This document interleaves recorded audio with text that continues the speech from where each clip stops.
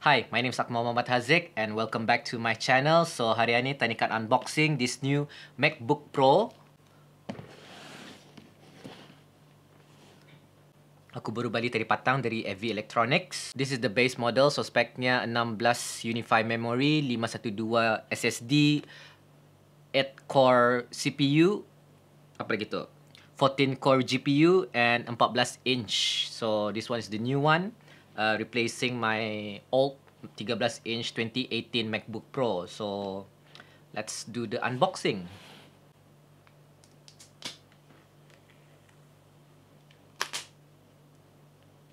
Oh, tu satisfying tu, macam apa ni? Yeah, Apple product.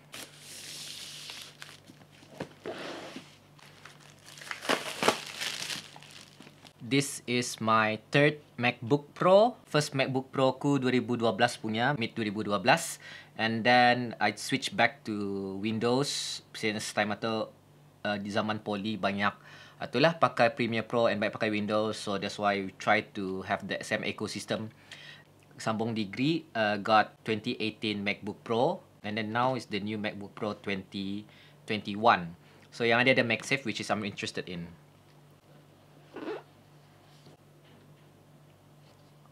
Ooh, satisfying. That's really satisfying.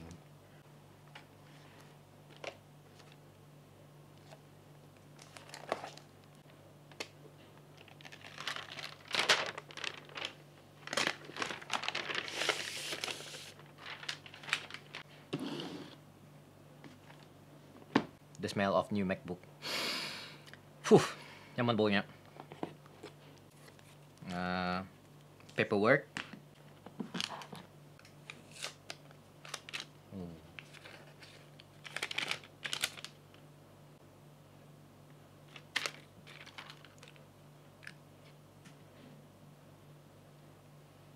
Why this? I thought it's Brunei.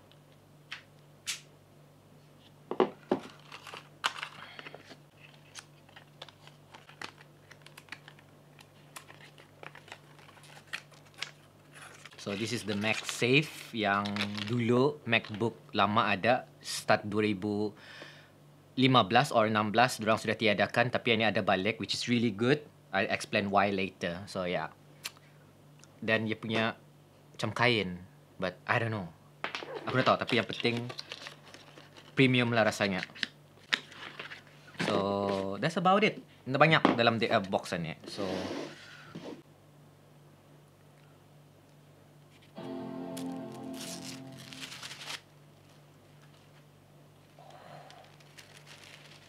oh, rugged. Hello. Aku pernah lihat cerita, aku lupa apa namanya, Steve Jobs kali ya. Bila first dia launch Macintosh, Steve Jobs benar-benar mau ada this hello. Something like that lah. Aku lupa. So let's set it up. First impression, rugged. So I didn't expect aku akan beli this laptop hari ini, but alhamdulillah somehow things just, you know, unexpectedly everything is in place lah. Like I didn't expect, and then macam ngam Fayat datang kemari try to install all those apa ni software untuk editing apa itu ini. I'll help him out. Sekali we talk about the MacBook Pro. Sekali I was like macam I don't know if I want to buy it soon ke Indah pasal ada stock. Sekali ngam dia cakap ada stock mal. So I was like macam okay, ada stock. And then like somehow things just, you know, in place, and alhamdulillah I got the very last one. Yang lain banyak yang pre-order, tapi yang ni kira yang in stock lah. Before aku balik ada 2 unit. Sekali satu ada si Safwan yang dapat, but yeah. Oh, the typing experience. Because my MacBook Pro yang 2018, it's not the same, which is I'll show you guys later lagi macam mana, apa bezanya with the MacBook Pro yang lama sama yang baru, because I still have it here. So be sure to check it out. Aku just tidak expect diorang bagian ni. Selalunya diorang bagi kejap. Selalunya diorang bagi bagian ni, you know, yang ni yang diorang Brunei selalu pakai, but then now ani, like for real, it's almost the same size though. But it's good pasal, you know, form factor is better. I think I won't get annoyed with it. Tapi as you can see, ada notch on it. So I don't really care. So first impression, really amazing. Tadi pun sudah main si Fayat punya laptop. So not really much of first impression. But then the notch tu, I don't think it's annoyed me. Pasal, I don't know. But then ada touch bar tu pun, it's really good. Aku suka the physical key. Aku pun suka ada touch bar pasal aku selalu pakai touch bar tu. Ramai orang cakap orang jarang pakai touch bar, tapi aku sudah pakai touch bar tu, especially untuk buat new folder apa itu ini, because I always deal with file management.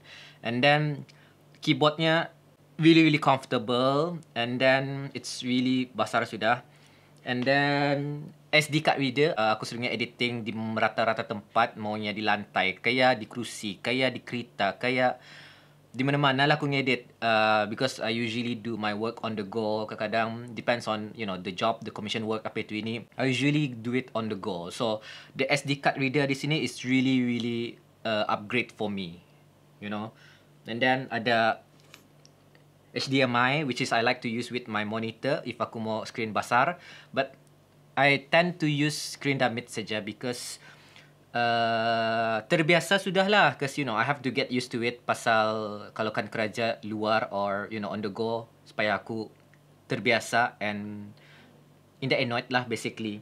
MagSafe is really nice to have. And then the webcam nya durang makin bisai, so we'll see how it goes. So yeah, it's really nice. I'm really happy.